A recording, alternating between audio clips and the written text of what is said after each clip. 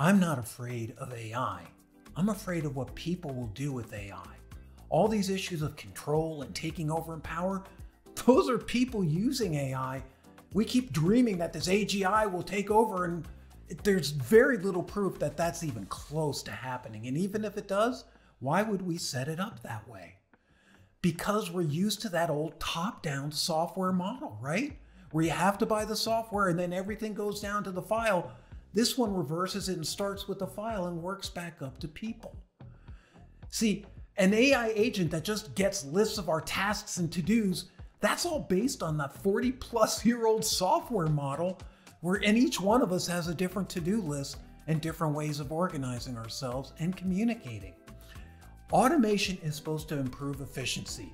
And the glaring problem we face as humans is we're really not good at organizing and communicating, so automating what we're not good at doesn't solve the problem.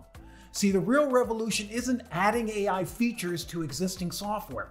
Software sort of makes things complex. Building AI agents to automate old workflows. Again, we're just enhancing something that was started in the 80s.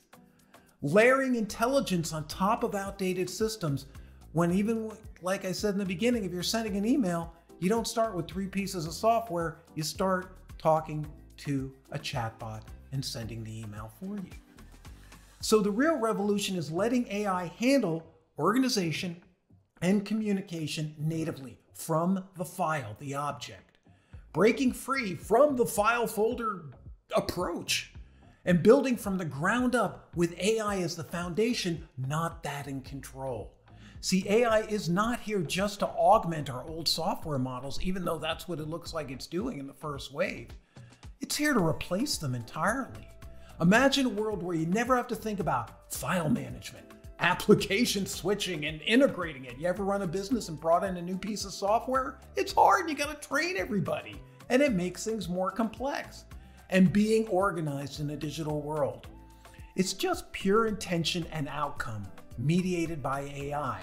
See, if AI is going to change the world, how come so many focus on making the way they use software, the old way, more efficient? The deal is,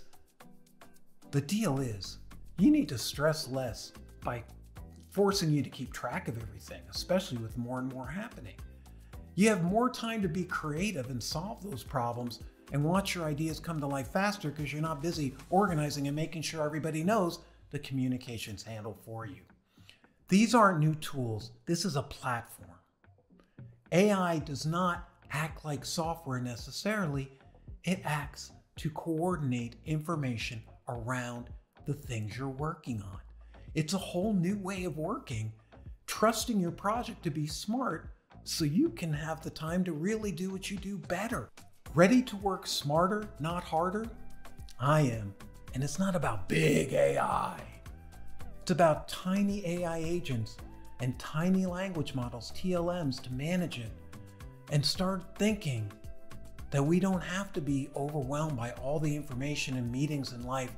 That is something AI can do better, and by giving it control from the bottom up rather than the way everybody's doing it top down is actually a better way of doing things.